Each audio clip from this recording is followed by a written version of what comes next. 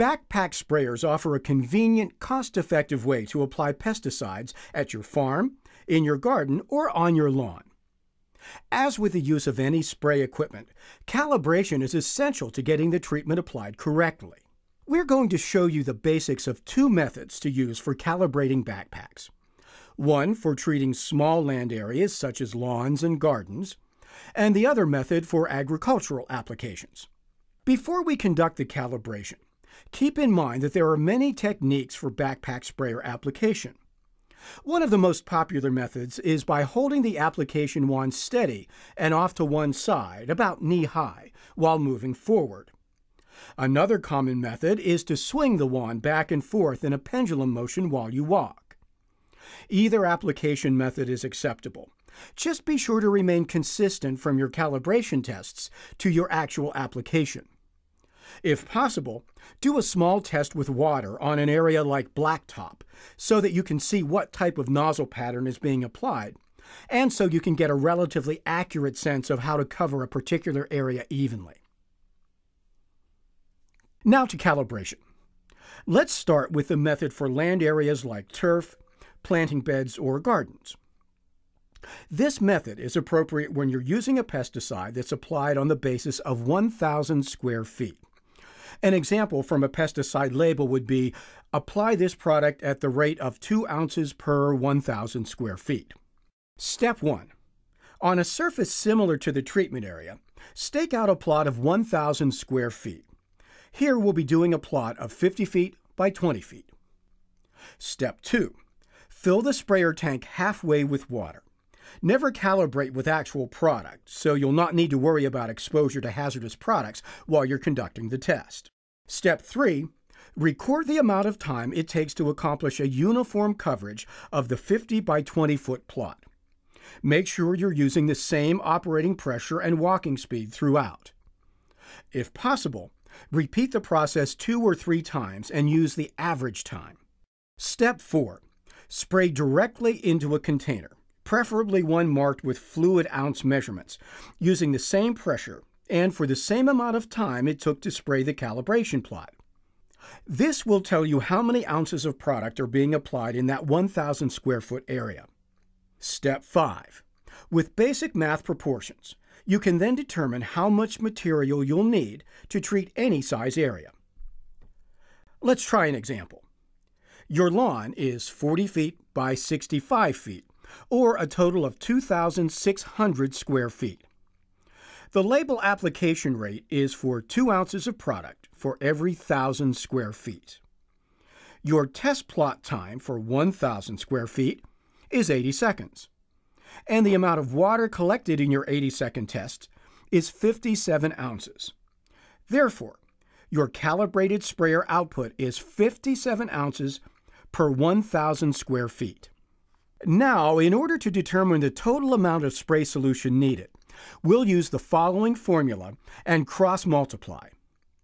The math works like this.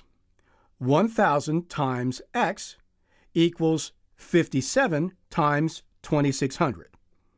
X equals 148,200 divided by 1,000. And then X equals 148.2. The anticipated total to be sprayed will be 148.2 ounces, which will be rounded to simply 148. To determine the amount of herbicide needed to be mixed with water, we'll use the following formula and cross-multiply again. So 2 ounces per 1,000 square feet equals X ounces per 2,600 square feet. Therefore, we'll need to apply 5.2 ounces.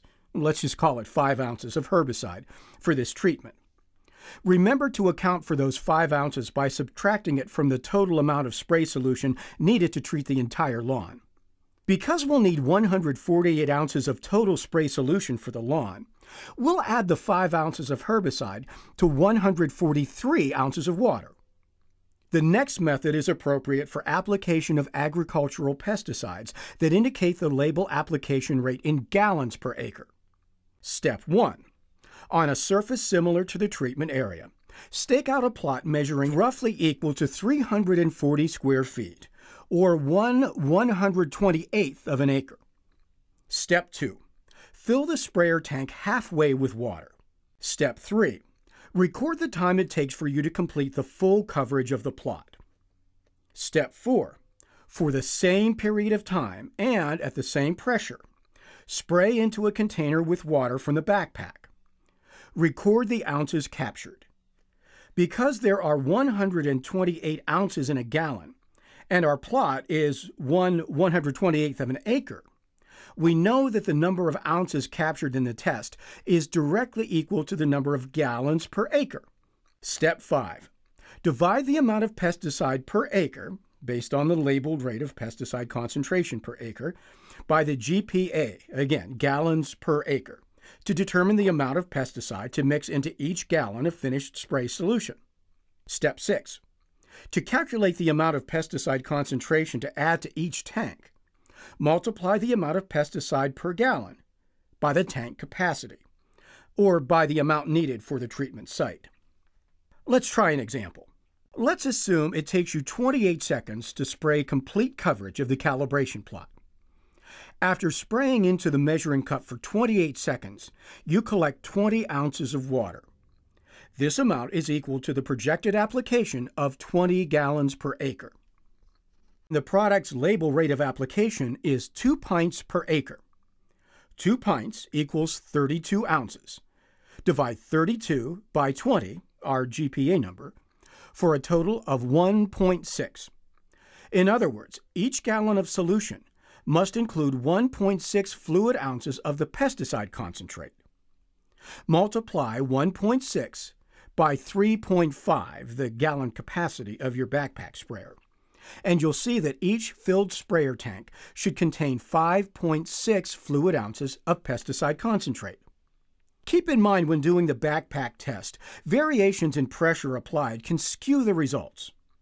You'll also want to conduct the test using the same walking speed, nozzle tip, and filter that you'll be using for your application. Remember, proper calibration leads to positive results in pest management. Ultimately, that means savings in time and money for you, something we can all use a little more of.